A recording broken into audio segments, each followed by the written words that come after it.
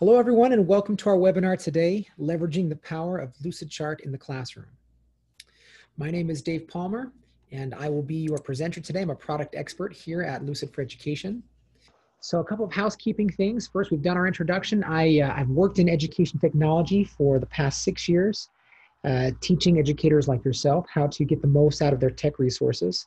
And I'm really passionate about teaching and empowering educators to use Lucidchart. We are going to be recording this webinar, so if you'd like a copy of it, we can send that out after the webinar ends, and we'll also be putting this up on our website so that you can find it in the future. We won't be taking any questions during the recorded portion, but we will have some Q&A after the recording finishes. All right, let's get started. So we often hear the question, how are teachers and students using Lucidchart?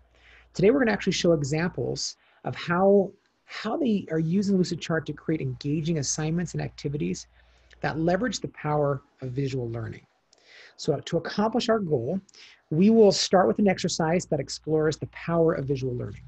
Then we're going to discuss how to leverage that power in the classroom by creating an assignment from a template in 3 easy steps. Next, we'll expand our knowledge by learning how to embrace a blank canvas and bring creative ideas to life. And finally, we're going to discover how both teachers and students can collaborate simultaneously inside Lucidchart, as well as take advantage of our integrations to increase your ability to work within Lucidchart. Okay, so let's go ahead and start with an example here. Why is visual learning so important? We're going to do a basic exercise, and I'm going to show you 2 visuals. The first one is going to be right behind the left eye. Let me go ahead and click on it. Okay, what did you see? Hopefully, you have a good idea about what you saw in the brief time the image was shown to you. Now I'm going to show a second visual. This one will be behind the right eye. All right, what did you see this time? Why was it that this one was not so easy to see? Let me show both of them side by side. As you can see, the first is a blue square, and the second is the description of a blue square. Why was that first visual so much easier to grasp in such a short period of time? Part of the reason is that 90% of all information transferred to the brain is visual. And in fact, we're capable of getting the sense of a visual scene in less than 1/10 of a second. Because the mind is designed to grasp visual input infinitely faster, visual learning is vital in the classroom. It allows students to organize and analyze complex information, identify patterns and relationships, and integrate new knowledge, all of which increases students' critical thinking and retention of learning. This is why we're so passionate about visual learning. When students are able to grapple with information at higher orders of thinking because of their visual processing, they can develop the skills needed in today's world. I'm sure that many of you are familiar with the 4 C's of education: critical thinking, creativity, collaboration, and communication. These are commonly referred to as the 21st century skills. But these are not just nice to haves. They are essential in the workplace and are some of the very skills that we hire for here at Lucid. Now, let me give you a quick example. One of our core values here at Lucid is teamwork over ego. For us, that means that the needs of the group outweigh the needs of the individual. And that all ideas are important. We rely on individuals to collaborate together to help us continually improve. Now, though education and experience are very important to us, if a candidate can't collaborate well with their team, they're not a good fit. There have even been some cases where someone with seemingly stronger qualifications was passed over for someone that more closely met our values. All right, now that we understand why visual learning is so important, let me show you how educators have been using Lucidchart in their classrooms to actually put the 4 C's into practice. The first example is a mind map, and it is probably the most common reason educators initially find Lucidchart. Mind maps help students critically think about a concept or generate creative ideas. For example, students might develop a business idea or analyze the food groups or depict their knowledge of Mesopotamia. And as they connect new materials to their schema, they improve retention and recall. Now here is an example of a process map. In this template, we are making complex information easier to conceptualize. In this case, students can more easily visualize the abstract writing process, which enables them to work within that process to better communicate their ideas. Concept maps are a great way to teach a difficult concept or for students to demonstrate learning. In this student-created example, a teacher gave the students the assignment to show the 3 different classifications of rocks: sedimentary, metamorphic, and igneous, as well as how they are related to one another. So this example showed the student demonstrating their knowledge using images to create their concept map. In this second example from the same assignment, this student chose to use shapes to demonstrate their same knowledge. If you were to look at each student's work, no 2 would be the same, but they all would have demonstrated the same principle. Lucidchart allows for such flexibility. We're actually going to be working through a concept map example here in just a moment. Timelines are also easy to create on Lucidchart and help students organize information so they can critically analyze it, such as laying out the events leading up to the American Revolution or the timeline of Disneyland. And then they can determine causes and effects. Here, a school district in Utah divided a class into 4 groups. Each group was given one of the sections of the map that you see on the screen. In the original example, each group plotted volcanic eruptions using pencil and paper on their portion of the grid. Once they completed their initial task, they put their pieces of the map together, and the teacher asked them to describe what patterns they saw. This introduced the concept of the Ring of Fire, which is a major area in the basin of the Pacific Ocean where many earthquakes and volcanic eruptions occur. Now, the teacher decided to take the same activity and do it in Lucidchart. And they actually had administration watching as well as other teachers, as they had 2 classes side by side, one using pencil and paper, and the other using Lucidchart's collaboration features. Now, they noticed a significant increase in the engagement in the group that used Lucidchart. This example showed the students the power of collaboration as they saw how individual contributions came together to make a greater whole.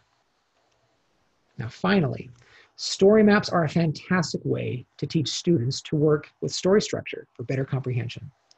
This technique uses visual resources and representations to help students organize important elements of a story.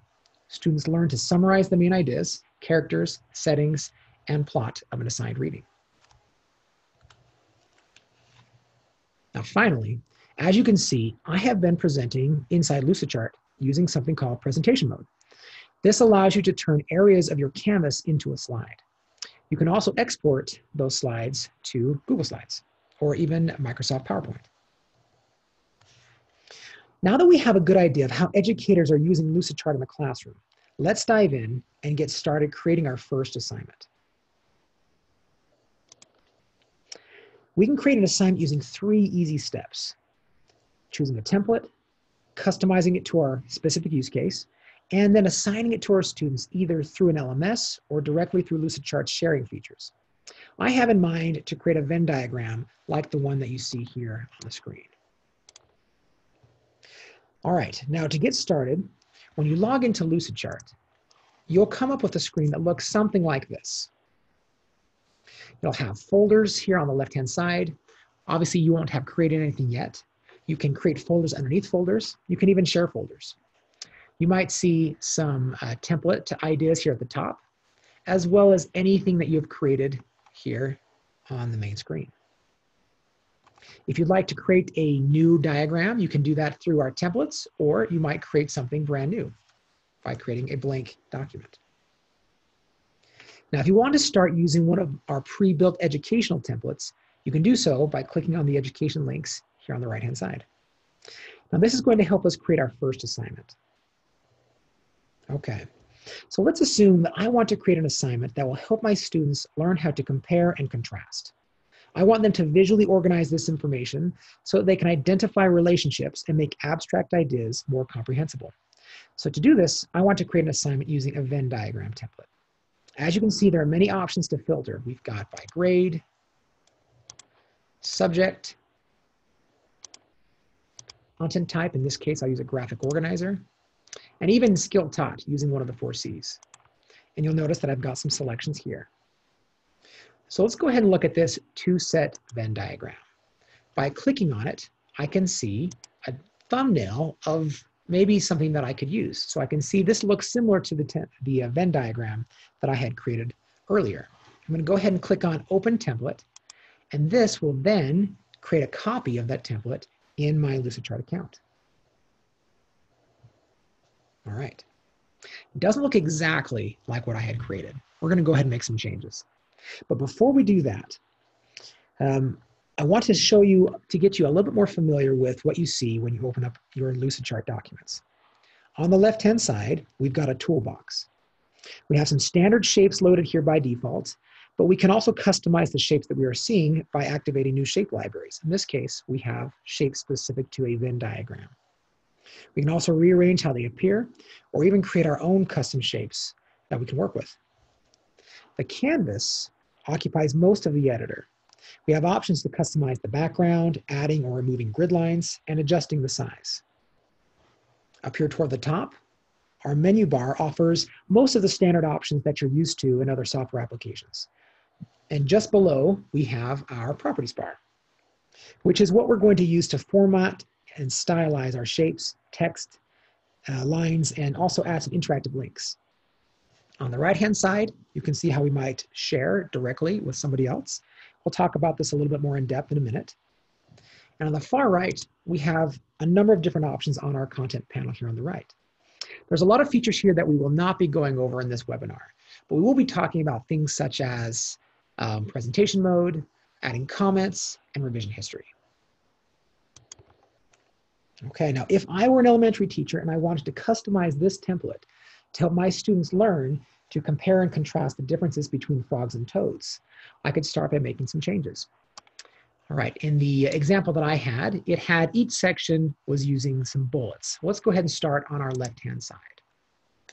What we're going to do here is we will select alignment, and I'm going to make this aligned top and to the left. Then I'm going to come to text options and add some bullets. This seems a little bit bigger than I want with the text, so I'm going to go ahead and make the text just a little bit smaller. We'll make that an 18. And now I can double click and add an option. And the first option here I'm going to put, we'll do frogs on the left-hand side and toads on the right-hand side as we are comparing and contrasting the difference between the two. So I'm going to go ahead and give them the first answer. Frogs live in water. All right, let's go ahead and expand this out. And then we'll get that ready. All right, I'm going to go ahead and delete the other two options. In this case, I just want to copy this example into my middle section for my similarities and my right-hand section for the toads. I'm going to use a shortcut, which is holding down Alt, a left click and drag. Makes it really easy for me to drag that content out. All right. For live in water here, this is going to be our similarity. We'll put that they're both amphibian. On the right-hand side, toads live on land. Let's make it easier to distinguish the two Venn circles by giving them a title. To do so, I'm going to select a text box and click and drag that onto my canvas. I think I'll make this one a little bit bigger. And then I will give the title frogs. And then using that same tip that I'd given you before, Alt, left click and drag, I'll copy this and add toads. Okay, so we've gotten this started. We're getting them some ideas of how they can finish out this as an assignment. Now, let's say we want to give some instructions. The example that I used had a sticky note that I drug out onto my canvas and added some text that said, please add additional differences and similarities, comparing and contrasting the differences and similarities between frogs and toads. Okay, we could add additional information if we'd like to, but we're going to keep this basic for now. All right, so now that we have selected our template and we have customized it, we're going to assign it to our students using Google Classroom. We're going to focus on Google Classroom in this video, but you would also share this using Canvas, Schoology, or directly with a link. To share with Google Classroom, we're going to come to the top right-hand side, select the Connect to Google Classroom button, and then we'll click Create Assignment. You may need to connect your Google account if it's the first time that you're using this integration. From here, we can edit the title. Notice that the title that it used is the same as the title of the document. Let's call this Frogs versus Toads. We can give it some other instructions. Select our classroom. We'll keep this in science. Give it a due date. And then ultimately, we can determine if we want to assign directly by publishing or create this as a draft. If we create this as a draft, that will give us the opportunity to go and add additional content inside Google Classroom. I'm going to go ahead and just assign this to the student. Okay. So at this point, the student is notified that an assignment is posted in Classroom. They'll click on the link inside the assignment, which will allow them to open up the assignment in their own Lucidchart account. This assignment will automatically attach the student's name, and then the student can then add additional points to the Venn diagram. Once it is ready, the student can then click on the same green button. In this case, they will turn in the assignment. So as you see, in just 3 easy steps, we've created an assignment using Lucidchart. We selected a template from the assignment from the template library. We customized it to our specific use case. In this case, we took our 2-set Venn diagram, turned it into a compare and contrast activity for comparing and contrasting frogs and toads. And then once it's ready, we can go ahead and turn that into an assignment by sending it to our LMS. All right. Now that we've learned how to create a template, how to create using a template, it's time that we embrace the blank canvas. And we're going to create something from scratch. Now, if you're interested, you can follow along with us in a Lucidchart document that mirrors our webinar doc. Just type this link into your browser. It is case sensitive, so make sure to include the capital letters. Alternatively, if you just want to watch, you're welcome to do that as well, and we'll send out these resources at the end of the webinar. Okay. So let's say we want to teach, that I'm teaching my students about the solar system. I can use Lucidchart to create a basic concept map that helps my students organize information about a topic, deepen their mastery of that information, and also generate ideas. It can even serve as an authentic assessment tool, allowing students to explain their understanding in an individual way and allow educators the opportunity to provide feedback. A concept map begins with a main idea, and then it branches out to show how those main ideas can be broken down into specific topics. The lines connecting the topics are linked by phrases, explaining the connection between ideas. Creating a concept map is super simple inside Lucidchart, just using 3 elements: shapes, lines, and text. So go ahead and open up your training resources, and let's go through the concept map tab. Now, this activity has all the elements to show how to create a concept map. I'm going to go ahead and zoom in a little bit so that you can see this easier. So as you can see, we have some basic information on the upper left-hand side about why concept maps are useful, how they can be created, and what you can do with them. This is also where I'm going to create my example. On the right-hand side, you can see an idea or an example of what it is that we're going to create. On the bottom,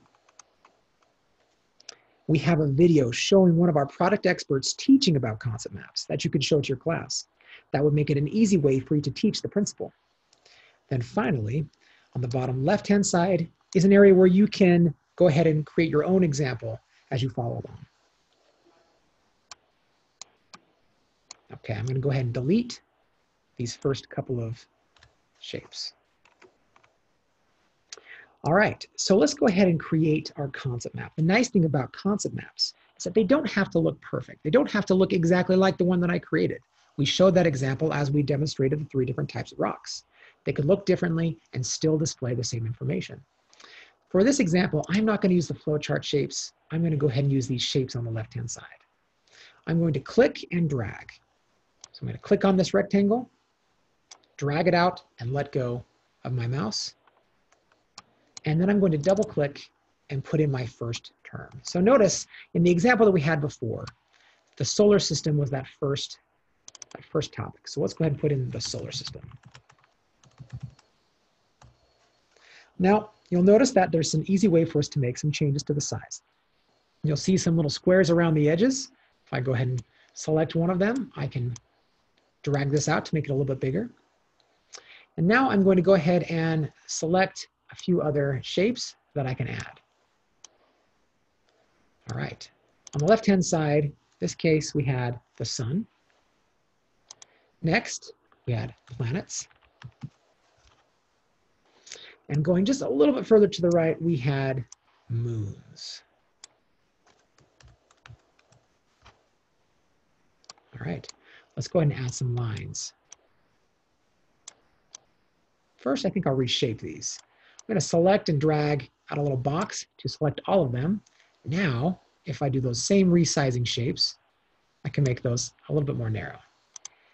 So let's go ahead and drag out a line. You'll notice 4 different circles or nodes, you might see arrows, that allow us to drag out from one box to the next. Now that first line that was drug out is a line that has an elbow. We can go ahead and make that change so that it is something that looks more like the one to the right by changing up here in our properties bar the line option. We can choose curved, or in this case, we can use a straight line. Now I think I want to have that be my default. So I'm going to just go ahead and click anywhere on the canvas and now make that same change. You'll notice now that my default here always will show up as a straight line. We can go ahead now to connect a couple other lines to our concept map. Perfect. All right, let's go ahead and give myself just a little bit more space. Next, what I'm going to do is I'm going to make some connections between these other shapes. And I'm going to specifically choose from one shape to the next. I want to show why they're related. So I'm going to drag from planets to the sun. You'll notice that there is an arrow indicating planets are related to the sun. We're going to now add some text onto the line that explains why they're related. So I'm going to double click on the line, and that will then allow me to say something like orbit. Planets orbit the sun. Up here on these lines, we might add includes, which explains solar systems include suns and planets. All right. Lastly, let's go ahead and make a relationship from planets to the moon. All right.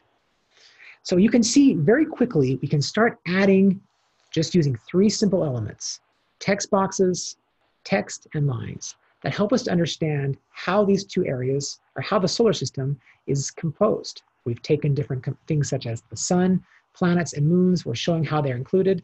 We have a whole bunch of other shapes here with text already filled out that will allow us to then create something that looks similar to over here on the right-hand side. So now that we have the structure of our concept map built, let's customize the look and feel. Stylizing your concept map not only makes it nicer to look at, but it also helps direct students and others' attention. It can clarify the hierarchy of the chart. It can also just make it more fun to look at. So we're going to use, again, those standard features up here on the top. Let's go ahead and change something such as the color. We can start with our first box, and we may give that a blue color. Because that makes our text harder to read, we might change the text to be white. We might make it bold, and even make it a little bit bigger. Doing that same selection process, we can select these other shapes, and we may give them a different color to distinguish the difference between the 2 layers. There's a whole bunch of other types of formats that we could do. We could determine whether or not our shapes have curved edges, whether or not the arrows are straight or dashed, the different direction of the arrow. And you'll see all those different options up here at the top. Here's our lines. Here's where we can determine which direction the arrow is facing. So there's a lot of options that I want you to explore as you start to create your own concept map. So we're off to a good start. I encourage you to continue working on this, if not while we're working here today after we finish. So what ways could you see using a concept map in your classroom? All right.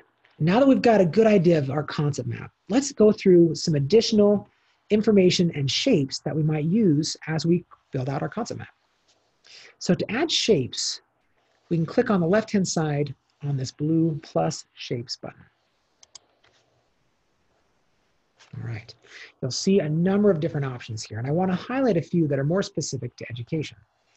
So first, let's focus on, we've got an equations editor. This makes it easy for you to build equations right inside Lucidchart. Students can then work those equations. It makes it easy for them to conceptualize them and to build them out. All right, floor plans is an awesome way to use Lucidchart. In fact, we see a lot of language classes that will use this to have a student create the floor plan of their room or their house or even the classroom, and then label the different areas using the language that they have learned. All right, the next example that I want to show is mind mapping. Mind mapping makes it really easy to put information onto the page and to start to brainstorm and come up with ideas as you are building out things such as how you want to go about a project or the ideas for a paper that you're writing. All right, timelines. We mentioned timelines in our preview. Timelines is another fantastic way to use Lucidchart. We've got a whole shape library devoted to timelines. And then last but not least, our good old friends, the Venn diagrams. If I select any of these shape libraries, notice that they come on my left-hand side and are ready for me to use. Next, in addition to shape libraries, we can also add additional content onto our page, doing searches for things like images. So let's say we want to take our concept map, and instead of just using something with text, boxes, and lines, we want to create something that looks more like this, using actual images or pictures or clip art. We can do that by searching over here on our left-hand side for something like an image of the Earth. This is going to do a being safe search and allow me to bring that image right onto my canvas. Let's go ahead and resize that. And this can be connected the same way any of our shapes can be connected. Images are a fantastic way to find photos and images on the internet. If you want to find something more similar to a clip art, if you click on icons, it will do the exact same kind of search, but look for something that is more like a clip art. We could also drag those same things onto our canvas, and they also can be resized and connected just like any of our shapes. All right. Now, before moving on, I want to show you a few of my favorite Lucidchart tips to help you as you begin creating inside Lucidchart, as well as some resources. All right, we've already gone through the Alt, left click, and drag to clone or copy an item. I probably use that every time I'm inside Lucidchart. Let me show you a couple of other things. This diagram that we're working in is kind of large, and using your mouse, you can easily scroll up and down. If you're using a trackpad, you can also easily scroll left and right and up and down. But if I'm using a mouse, which I tend to do when I'm creating, I might use right click, which will allow me to grab anywhere on the canvas and move. A left click typically will create a box to select something or select a shape, but a right click will grab and drag. Again, if you're just using your touchpad, you can easily move around. All right. Now, another thing that I want to point out is some resources that you can use to navigate inside of Lucidchart. Remember, we've talked about a couple of things today. When we created our Venn diagram, you saw me using bullets.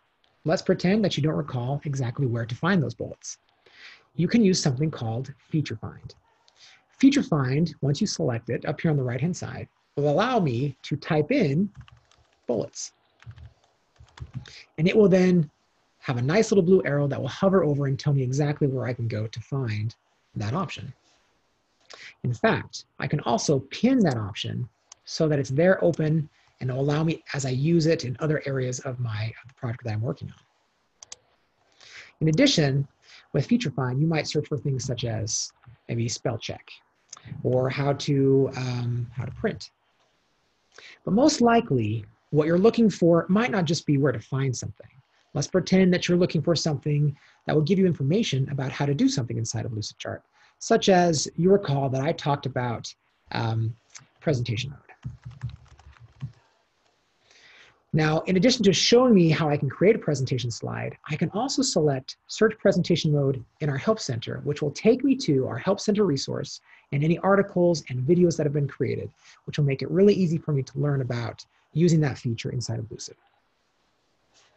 So Feature Find is a fantastic way for you to find things that maybe you forgot about or to look for things that you would like to learn. Now, lastly, I'm going to highlight our Help menu here at the top. You'll see a couple of things that look familiar, such as being able to go to the Help Center. You'll also see a hotkey reference sheet that can make it easy for those that really like to use hotkeys. What I want to focus on is Learn the Basics. If I select Learn the Basics, and let's say start with Add a Shape, this will make it easy for me to see how I can start using Lucidchart. If you're one that wants to make sure that your students have just an easy way to start, or if you're trying to familiarize yourself, you can go ahead and click through this. All right, fantastic.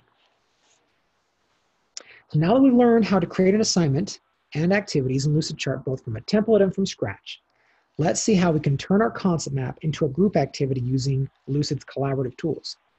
Teachers and students love our collaborative features because it allows them to provide and receive instantaneous feedback. That can happen even when someone is working from home. It also allows students to contribute their ideas together in real time. So we've already shown how we can share using an LMS, but let's talk about how we can share directly from inside Lucidchart. All right, we're going to come to that orange share button up here at the top right. It's going to ask if I'd like to change the name of my project that I'm working on. Go ahead and just save it as is. And I'm going to click on the advanced option to highlight everything that we can do. Now, the first thing, if we have already connected, we've got students in our account, we're already shared. If I start typing in the name of a person, such as the one that I shared with in our LMS example, I can start adding additional users and determine what level of permission do I want to give them. I might just give them view only. This is something I want them to consume. I might then give them edit and share because I want them to be working on this and creating. It could also be something where we have a group activity and we want to not only view, but we want to make sure they can collaborate and communicate and start to add comments on that diagram. We're going to leave this as edit and share. Then I'm going to go ahead and click on the share option. What this will do is it will then give that student an email to let them know that this has been shared. I can later on decide if I want to change that permission or to revoke it entirely. Now, if you have a different LMS than one that we've been using, you can also click on Create a Shareable Link, or this also might be a way to share via email. Just using those same options, we can determine what level of permission. In this case, let's do comment and view and generate. Now I've got a shareable link. If I click on this option, that I can go ahead and share directly with anyone who will then have that same level of permission. Okay. So now that we've shared, as you saw, I shared this with Adam's student.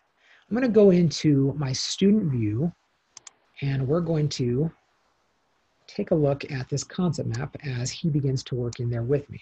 I'm going to jump off of my screen, and you're going to still see, as I work,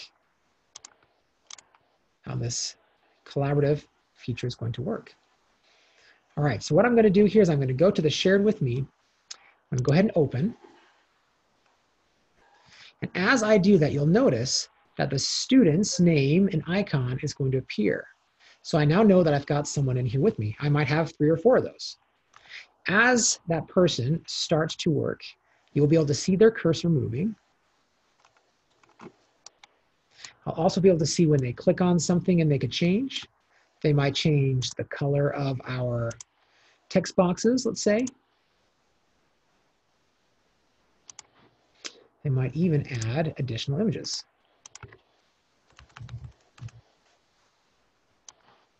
All right.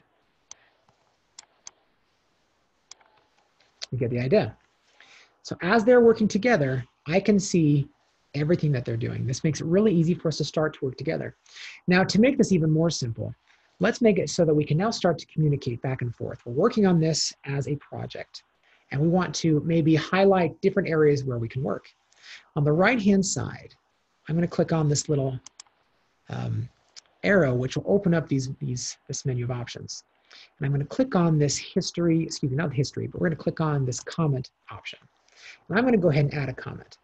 So I'm going to right click on moons, or click on moons, and then I will click on this plus comment. If I type @ and then the name of the person who's been shared, I can then ask them to work on this section.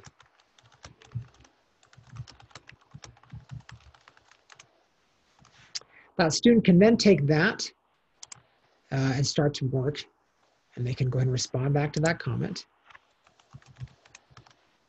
And we're now starting to collaborate in real time.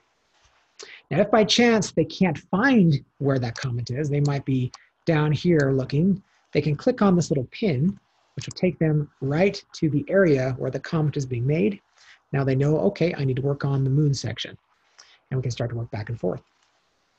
Ultimately, someone will resolve that comment. We'll go ahead and do that here. The nice thing about comments, and the reason why I love them so much, is that we can always go back and look at resolved comments or any active comments. You can see how the comment worked, who was the one speaking back and forth. This is powerful for a teacher who is looking at an example where students have collaborated together. I can see how they're working back and forth. And even though this doesn't tell the whole story, it definitely does give a piece of what happened during that group activity. Okay, now last but not least, let's say that as we were doing this project, something happened and maybe it didn't really go the way we wanted it to. It got a little crazy. And we need to make some changes to get back on track. All right, I'm going to go to our revision history, which is just a couple of spots below our comment option. All right, I can see that these last changes, Adam was our culprit. He was the one that got us a little off track. I want to click on each of these are a snapshot of what the diagram looked like at that moment in time. So if I click on a minute ago, I can see before things got crazy.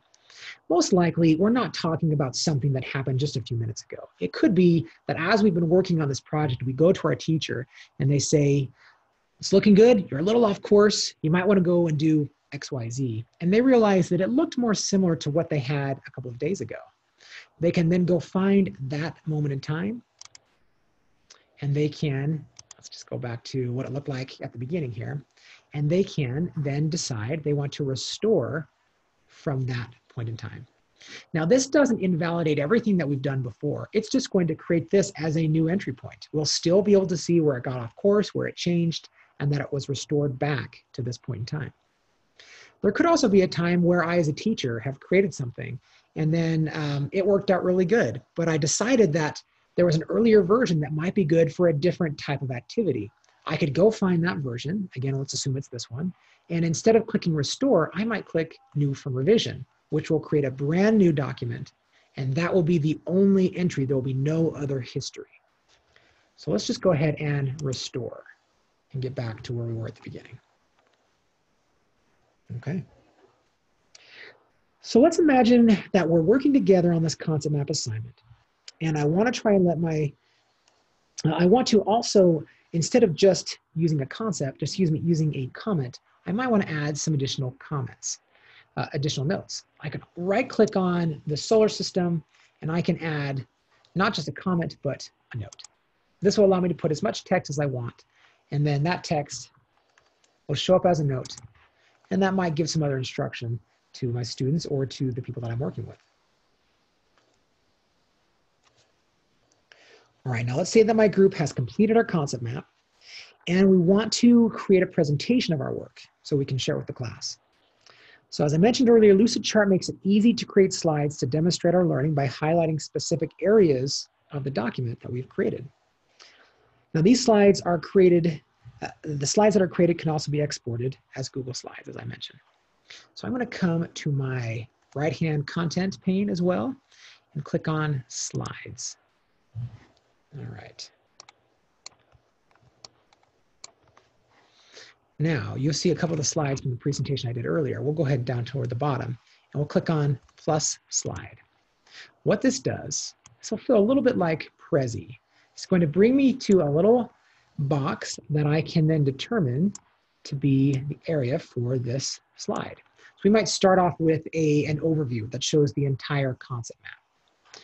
Then we'll go ahead and add another slide. In this case, we're going to make this one a little bit smaller as we focus now on the sun. And lastly, we'll focus on planets. And you'll see I've got those slides here on the right-hand side.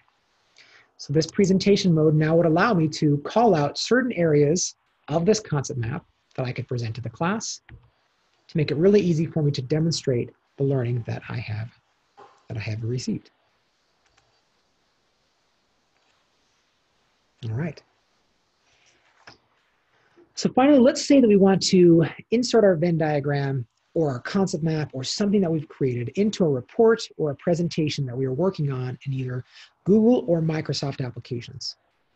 By inserting a Lucidchart document into another application, like a Google Doc, I can always have the most up-to-date version, as well as making it easy for others to access my document without having to go into Lucidchart. Let's go to my Google Docs page. I'll delete that example. So inside of Google Docs, underneath our add-on options, I have the option to get add-ons. Now, if you haven't already added this, if you click on Get Add-ons, you'll typically see Lucidchart as one of the first options due to our premier partnership with Google. Once you have clicked on the link to add it, you'll see it underneath your available add-ons, and then I'm going to go ahead and click Insert Diagram. Now what this is going to do is it's going to bring open a pane on the right-hand side that will then be connected to my account. The first time I'll have to connect, but afterward I can go ahead and click on My Diagrams. And then I can look at my options here that I want to share. All right. In this example, let's go ahead and use one of our compare and contrast options. All right, here I see the diagram preview. I can go ahead and click on Insert. And what this is going to do is it's actually going to embed this into my Google Doc. This is not a static image, it's not a PDF, it's actually an embedded image, which means I have the ability to update it if some changes get made. It's the morning of the time where we're supposed to turn in our report, and I realized that we made some changes yesterday. I can come in here real quickly, click on this update option, and update all inserted documents. If while we're working on it, I realize, oh, I actually want to make some changes now, I can click on the link down here toward the bottom. That will take me into my document. I can make some changes to it.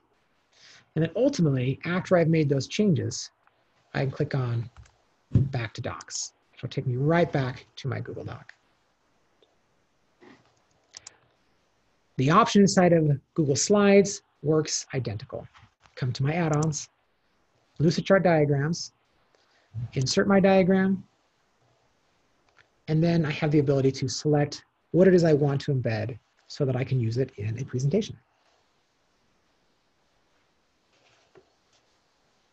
Now you have the same option to create the same kind of scenario with Microsoft applications. If you use Office 365, you can embed your diagrams inside of a Word doc, Excel, or PowerPoint.